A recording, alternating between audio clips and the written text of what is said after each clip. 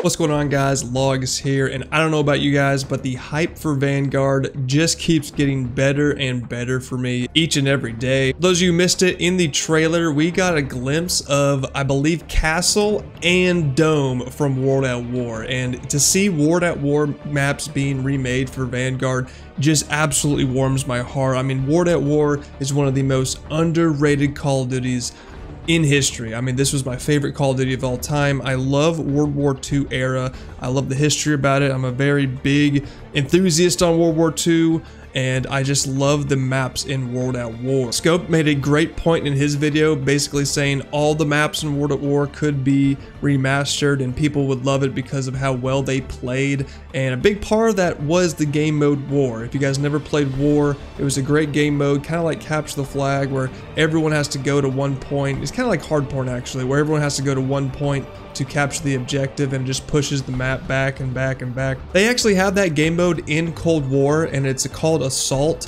but it's only playable in the 12v12 Combined Arms game mode, which really sucks because it would be great in 6v6. The best thing about that game mode is the spawns, because every time you capture a flag, it pushes the spawns back further and further. I think this game mode would be a great addition to Vanguard. I don't know if they'll actually put it in, but it plays great on the old World at War maps, so it's really cool seeing glimpses of like Castle and glimpses of Dome, and I really hope to see more maps coming in the future to Vanguard. I think it would be an amazing thing if they could remake some of the maps, and I don't want it to be like Cold War, where every time they release a new season, it's all these old maps that they just remade. I really want them to be original, and I think they're going to do that, but seeing remakes from World at War really are actually cool, and it really gets me excited. It's nothing like Cold War where they release slums or something stupid. Like, seeing the actual maps like Dome and Castle, that actually gives me hope for the game. There's so many different versions of Castle too, because they did remake Castle in, like, you know, Black Ops 3 mods and